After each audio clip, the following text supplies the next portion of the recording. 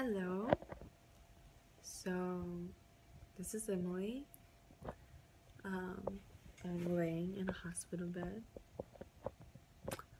looking kind of goofy, but whatever. I've been at the hospital since 11 a.m. yesterday now, and it's 2:39 a.m. the following day. I guess it's like May 25th now. So, anyway, I just found out a few hours ago now, not just now, but that I definitely have a brain problem. I have blockage in my brain, and the doctor says that it's 95% sure to be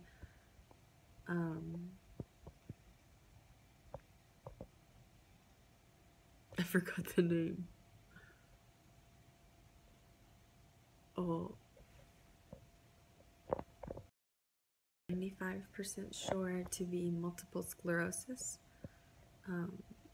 So he found that out because I had an MRI on my head, and tomorrow I have to get a spinal something where they numb your spine, and then they go in with a needle and get some like droplet pieces out, and then they can run like all kinds of tests to find out exactly what it is that I have, so that they can know for sure if it's that or if it's something else. And I guess I'm just making this video because I know that there are hard things in life that we have to go through, and I would say this is definitely one for me right now. If I do have this, obviously it will change my entire life. If you don't know what multiple sclerosis is, you can go look it up, and this video will probably never be posted if it's not what I have, but we'll see. We'll see within the next couple of days what it is that I have. I have to run some more blood tests. Right now I'm hooked up to an IV, actually, getting steroids to hopefully even out the vision. That made me realize something was wrong. My right eye vision has been going out since this past Saturday, and I've had tests all week with eye doctors, and they say my eyes look perfect and nothing looks wrong. So I got sent to the ER, and that's where they found out that that it's definitely I have a lot of brain blockage. So anyway, whatever happens, it's not the end of the world.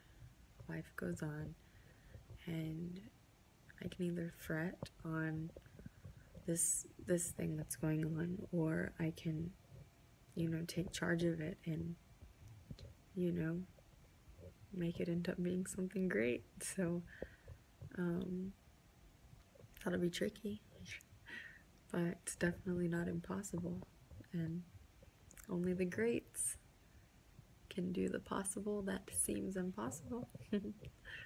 So yeah, you guys, I'm gonna keep you guys updated, and we'll see what's going on. I'm really nervous for my test tomorrow. I'm really nervous for the spinal thing, but sometimes you gotta do things you don't really feel like doing.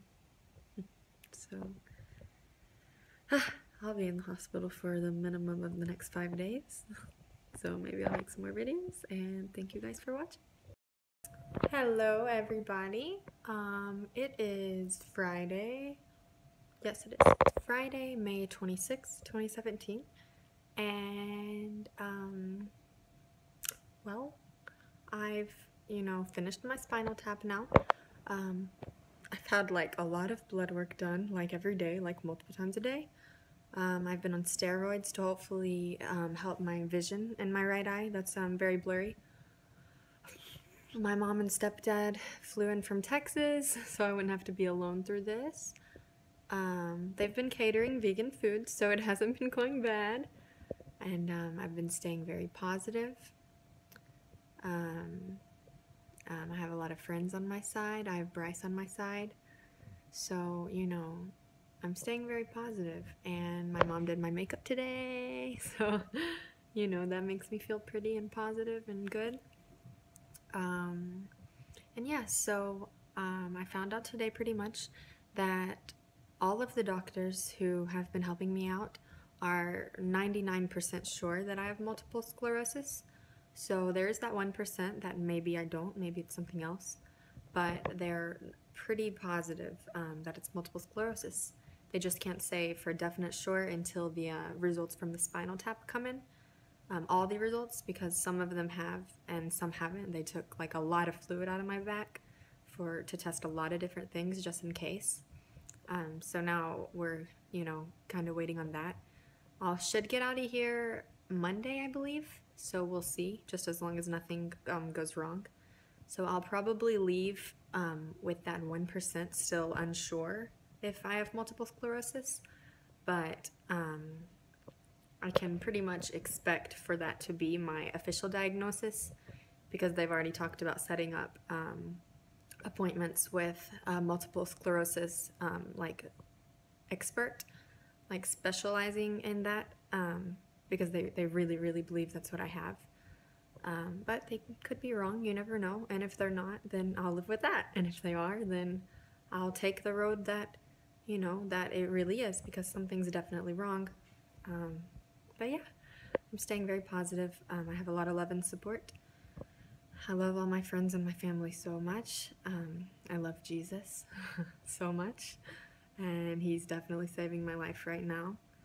And no matter what this is, it will turn out to be something great. I just know it. Yeah, I finished The Power by Rhonda Byrne.